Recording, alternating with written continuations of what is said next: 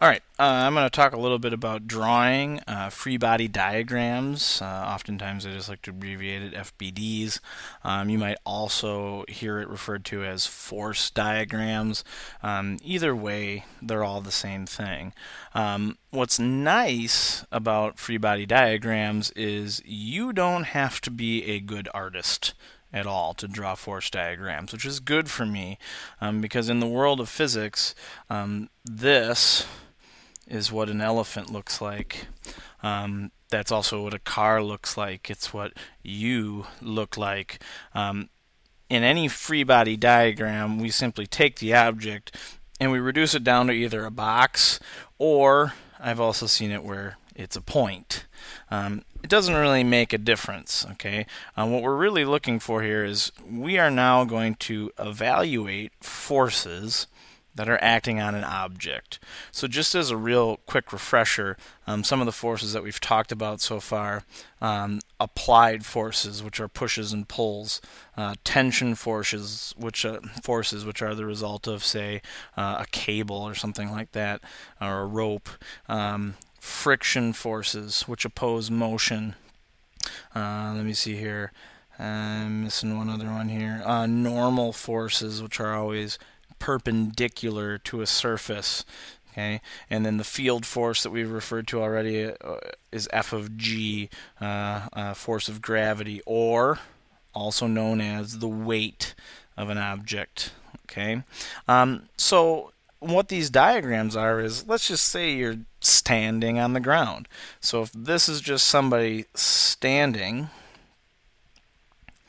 the forces that are acting on them, as long as you're standing on the floor, you might have the force of gravity. And gravity always works down towards the center of the earth. And then we might have the normal force, which always acts perpendicular to the surface. Okay. Oftentimes, as long as you're just standing there, we don't worry that there's friction between you and the surface, because it would be acting in all directions, which is a little tough to draw in 2 dimensions. Okay. We could do the same thing with this one, with the dot, F of G and F of N. Now, another thing to keep in mind here, and we'll get into this as we keep going, but if any of the vectors are equal to each other, for example, if you're just standing still, then I know that the normal force and the gravitational force have to be the same. So I like to use these little hash marks on here to represent that the normal force is equal to the gravitational force. And we could do the same thing with this picture. So this is just a basic outline of what a free body diagram is. Now I want to do a couple examples. This is from my general physics class, okay, and we just did this one, right? If the object's laying motionless, then we've got an F of G and an F of N. Okay. In this case, I might want to start talking about the fact that those two things are equal to each other. And I could write what's called a sum equation, which the sum of the forces in the y would be equal to F of N plus F of G, and they would equal 0. Okay, and the reason of this is because gravity is acting down, therefore negative. Normal force is acting up, therefore positive. And if I add them together, I get 0. Now this is, something that, again, we're going to get into, but it is important to recognize that those two forces cancel each other, hence motionless. It's at equilibrium. Okay. On this one, object slides at a constant speed without friction. And this is one that people will oftentimes screw up. Okay, this goes back to Newton's first law that says an object in motion stays in motion. So the fact that it's moving at a constant speed indicates that it is still at equilibrium. It's got a constant speed. So the only forces that are acting on this would be a normal force and a gravitational force. And again, the equation for that would look just the same as this. And I used y here because everything was in the vertical direction. Okay.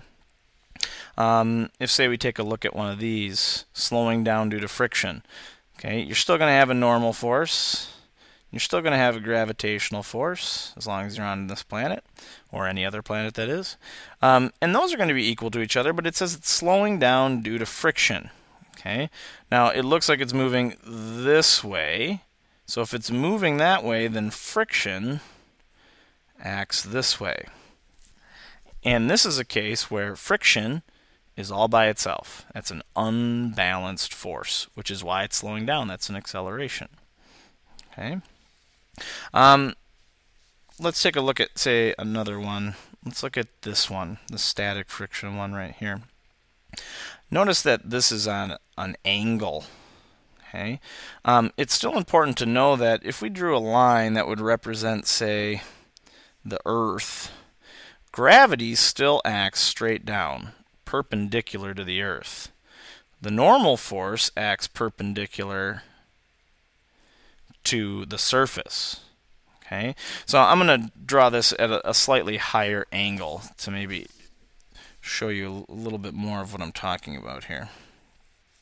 Okay, we'll call this the Earth, and we'll do this as the angle. Okay, as the ramp. So gravitational force is still straight down, but the normal force is perpendicular to the surface. But it's still said that this box is still. Okay, so as of right now, though, those two forces are not in the same direction at all. So why isn't it sliding down? So one thing that is oftentimes easier to see here is that if I were to turn this so that the box was now on a flat surface, okay, this is a vector that is at an angle, and that can be split into a y and an x. Well, now I know that if it's at rest, this vector and this vector should be equal, and now there's a vector here that needs to be canceled by something. Well, if the box is still, there must be some friction that is preventing the box from sliding down the ramp. And I end up with a force diagram that looks something like that. Okay. One important thing to keep in mind here is that if we knew the angle, let's say this was a 30-degree angle, okay, the f of g makes a 90-degree angle to the surface, which means this angle up here is 60. So then my new picture, when I turned it like this, sorry, it's a little bit below my line there, okay, this angle must also be 30 degrees, because this is a 90-degree angle here as well. So you'll notice that the angle that the ramp makes with the Earth is the same as when I draw this picture that my gravitational force makes with vertical. Okay, so that's something that you can keep in mind as well when you're drawing these. Okay, let's maybe do one more quick example.